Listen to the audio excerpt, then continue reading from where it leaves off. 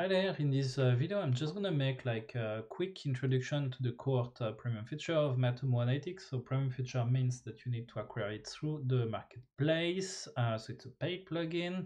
So I think it's still interesting to introduce the concept of Cohort. So once installed you will find it within visitors, and then at the bottom of the column you will find the Cohort feature.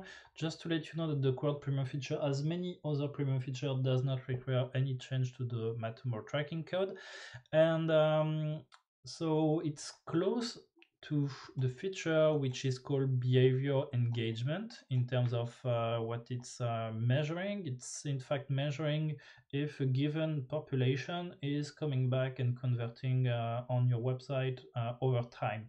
And when we mean converting, it means any metrics that you are selecting in order to know if these specific actions or this specific behavior is happening back over time. So Cohorts is not like a rocket science. It's not that difficult to understand. It's just about a data visualization, which consists in telling you in day zero if over time this given population has converted over the next so here it's over the next 30 days. So here, for example, it means that on day 0, which represents March the 15th, I got in fact 18 unique visitors, and during the next 30 days, in fact, no one came back on my website out of those unique visitors.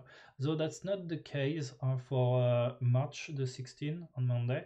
So I got 32 visitors, and out of those visitors, I got one which came back 21 days after. So here, based on unique visitor, may not be wonderful for you. Because that's typically not the kind of thing that you would like to measure.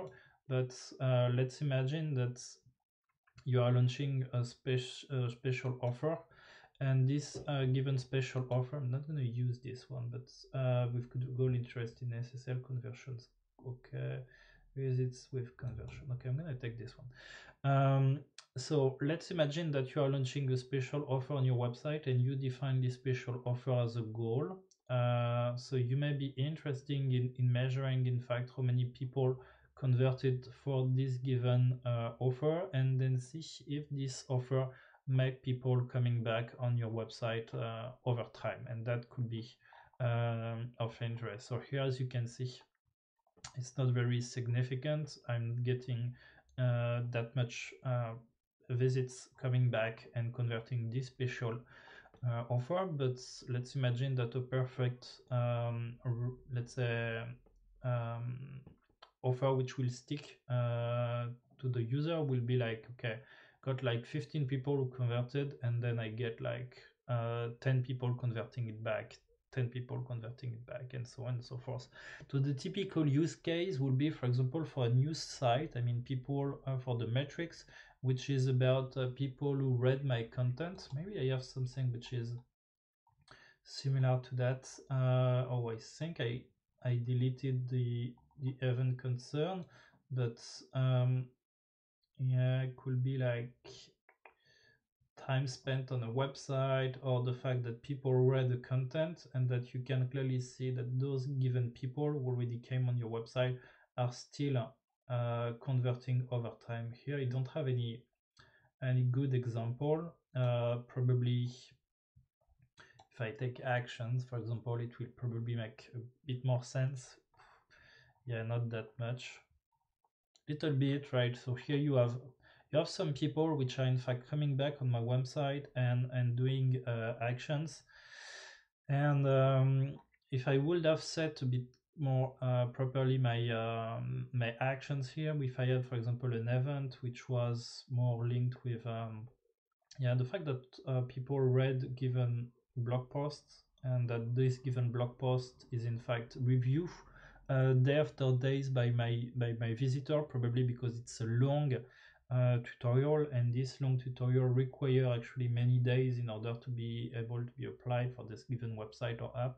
It will have probably we will get one full line with many visitors coming back over time, and that will be considered as kind of a sticky content, which will be great for having people staying on my website and then being able to show advertisement or any things like this. So that's what Cohort is about. It's about giving you one data visualization, telling you if people for this given metric that you are selecting are in fact coming back on your website and at which timelines they are decreasing. And that's everything that I wanted to show you for Cohort today. Thanks for watching.